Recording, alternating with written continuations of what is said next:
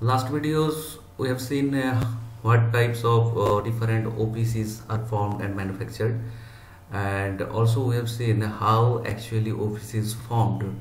There we have seen that there are some raw materials which are classified in two groups. One is argillaceous and another is calcareous. So these two types of material are proportion, and then they are fusion in almost 1400 to 1500 degrees Celsius, and a clinker is formed. Then this clinker are pulverized or smashed to form fine particled cement.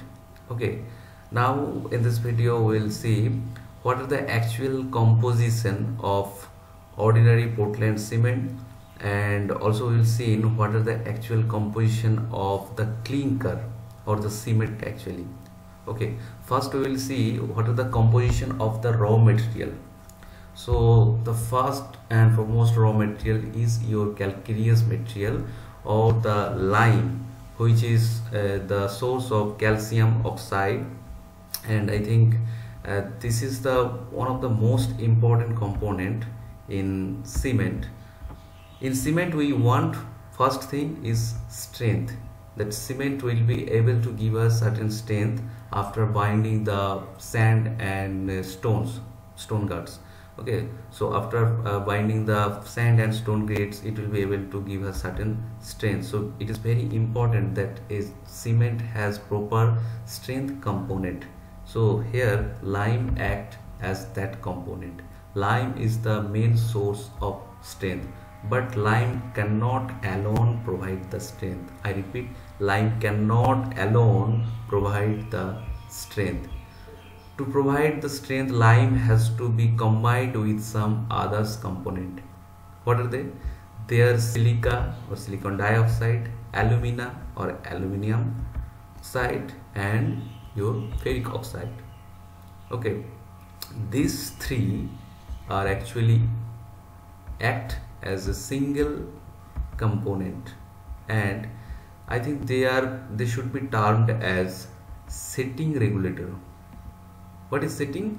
When you add water to a powdered cement, okay, certainly it will become a paste, but it will not remain as a paste forever. Okay, it will be hardened or it will be set. So setting is the process of hardening. Okay, now why I'm saying these three components are setting regulator, because the ratio of silicon dioxide and alumina plus ferric oxide control this setting characteristic. This ratio determines how quickly the cement will be set or how slowly the cement will set. Okay, so these were the chemical composition of raw material. Okay, this is the raw material when the clinker has not formed, just before the clinker formation. That means when you are proportioning the raw material, these are the component. Actually this does not remain same throughout the process. After the clinkering process, this component totally vanishes and new component form, which actually support or give the characteristic to a cement. Later we will discuss about that component. So now what will happen if we increase the lime, decrease the silica, or increase the ferric oxide or decrease the ferric oxide? So first let's have a tour about the basic component and their role in the formation of cement. So lime is the strength regulator. So you can ask me that we want more strength, so increase the lime content and decrease the silica. Suppose overall weight of raw material is 100 kg, and now you want 90 kg lime and only 10 kg silica, but that actually doesn't work really, because I've said that lime cannot provide strength alone. It has to be combined with some element or component. So if you increase the lime content and decrease the silica, what will happen? There will some lime remain alone, which cannot be combined with any other one. So this will remain free in the cement, and it is not at all good for cement, because when there is free lime and you add water, from calcium oxide to calcium hydroxide will form, and this will increase the volume, and obviously an expansive spacer will act within the concrete and concrete will crack. So there should be some balanced proportion of lime as well as of silica. Okay, so what is the role of silica, alumina and ferric oxide? I have said that they control the setting time. How? If you increase the silica more, so lesser will be heat of hydration. Later I will discuss about heat of hydration, why if silica is more it is lesser. Okay, so just for now you should understand that if heat of hydration is less, it is good for concrete. Why we will discuss later. Okay, if heat of hydration is less, then it is good for concrete. Obviously it is desirable. I am just giving a briefing about this heat of hydration. Heat of hydration means you add water in the cement and some reaction will occur, and all these reactions are exogenic, that's why heats are released. And if heats are released, it will remain within the cement paste. Suppose the paste is formed and at the outer face of the paste the heat has gone away and it has been cooled down, but within the paste means in the interior of the paste the heat remains. So what happens? From outer to the inner surface there is a thermal gradient, and due to this thermal gradient and strain and thermal stress is generated, and due to this thermal stress and strain is generated. These strain are tensile in nature and cement is very weak in tension, that's why crack is occurred. So there is a long story and detailed story about it. Just for now understand that less heat is always desirable within the cement. So if Si2 is more or silica is more, less heat, so it is desirable. Also if silica is more, the concrete become very resistant against your sulfate attack or chemical attack in coastal area. This is very good. So obviously your tendency will be, let's increase the silicon dioxide or silica component because it is good. Okay, and now what you do, they are fixed. SiO2, alumina and ferric oxide, they are fixed. So if you increase this silica, you have to reduce this. Now the actually story comes. What happens? The role of ferric oxide in formation of cement is very crucial. I have said you form the clinker at the kiln at 1400 to 1500 degrees centigrade. That is because of this component. If there is no ferric oxide, this temperature requirement would be more, maybe some 1900 to 2000 degrees centigrade level, or some more or less. Okay, but it will not happen in that less temperature, means at 1500 degree standard temperature. That's why we say that a ferric oxide act as a flux. What is flux? Flux is a component in a fusion process. When you are mixing some raw material and then you are heated them up for forming some another type of material, this process is known as fusion process, and this fusion occur at certain temperature. Now for different material this fusion temperature is different. Obviously for fusing the iron would be more compared to your clay. So in our case this is clay and your limestone. So if you don't add ferric oxide, this temperature would go very up, so it act as a flux. Now you have increased the silicon dioxide for gaining this advantage, means less heat of hydration and more resistance against sulfate attack. Okay, so what will happen?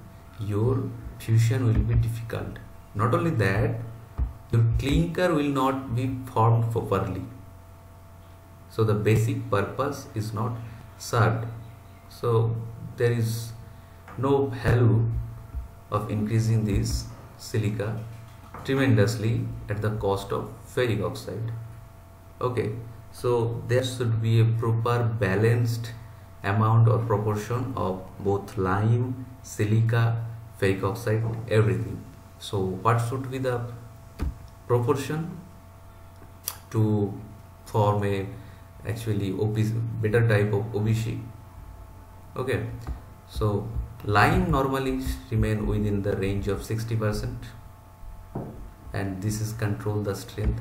As you can see, if lime is more, what will happen? It cannot combine. There is no certain material with which it can combine, and this free lime actually make the cement unsound.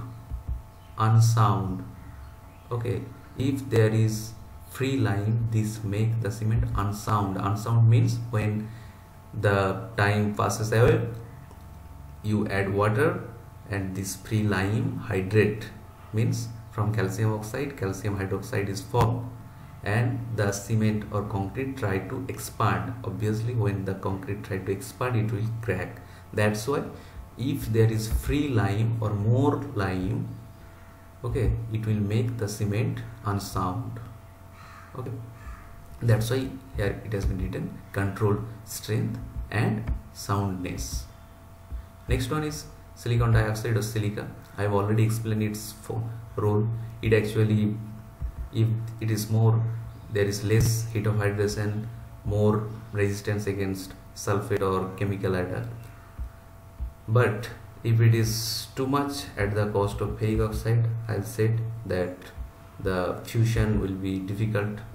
Okay, and there is another function of ferric oxide. Actually, it provides some sort of color, in the cement. So these are the component of raw material. Now mixing all this raw material, you have formed the clinker, and then you have pulverized the clinker to form the actual cement powder. Now we will see what are that actual component which provide us the strength and durability or setting properties which we want from a OPC or ordinary Portland cement. Okay, let's see. So normally what happens, all those raw materials which we have discussed already, that means lime, silica, alumina, ferric oxide, if you mix them and if you add water, you will not get any cement. That means that raw materials will not set or become hardened. Okay, so that's why oxide don't have setting or hardening property in presence of water. What happens? After clinker has been pulverized, these properties come. That means when you have formed the powdered cement from clinker or that boulder type of material after fusion process, and you add some water, these properties come. Now who give this property to those oxide? Obviously these are gifted by the fusion or burning process. So naturally this fusion and burning totally change those oxide and form some new material, and these new materials were first identified Mr. Bogue, and that's why these materials are called Bogue's compound.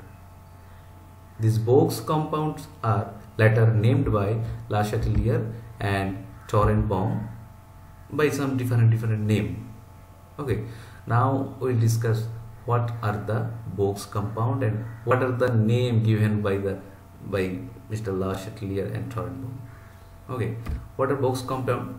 Bogue noticed that after formation of clinker, this all oxides totally transformed in a different type of material which have cementing property. That means after addition of water, they shed and become hardened.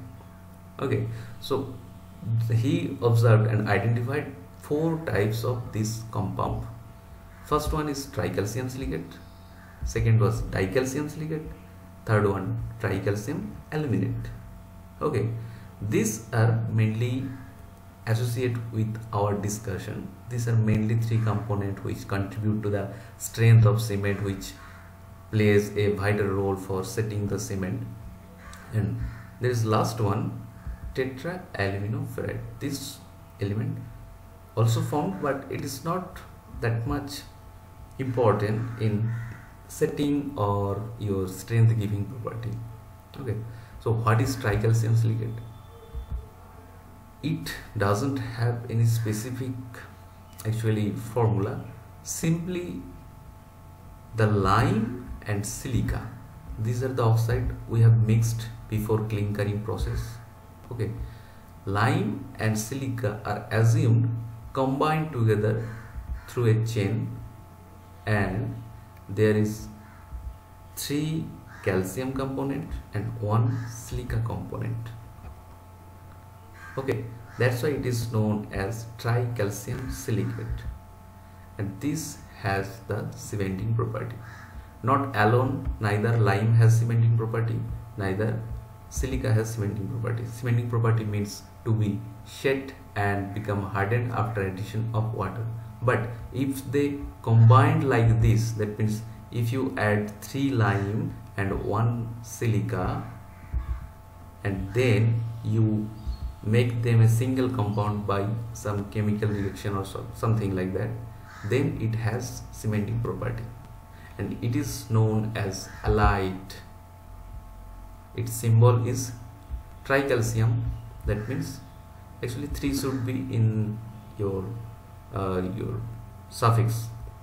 Okay, so C3S, tricalcium silicate, 3 calcium oxide and 1 silicate.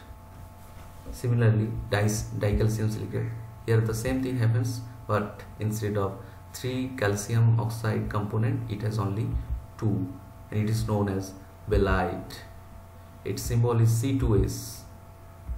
Okay, similarly tricalcium aluminate, you can read it about, and its name it Cellite, and last one is your Fellite.